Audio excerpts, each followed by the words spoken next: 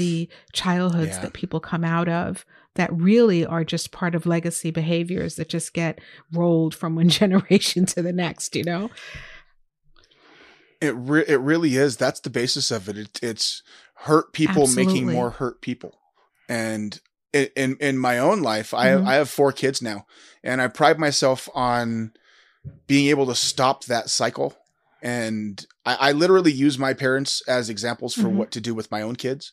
I tell them all the time that I model my Mhm. parenting on my own parents. Mhm. I just do the opposite. So whatever happened to me, I literally do the opposite and it works. So I tell my kids every day I love them Mhm. so much that it's annoying. Like I message them, I tell them I love them literally every conversation and every text I send, I Yeah. am with an I love you, because Yeah. to me, that's important. I Mhm. never got that I myself. think people want So to be seen and yeah. understood. And again, you know, there are some behaviors that just roll from one generation to the next unchecked.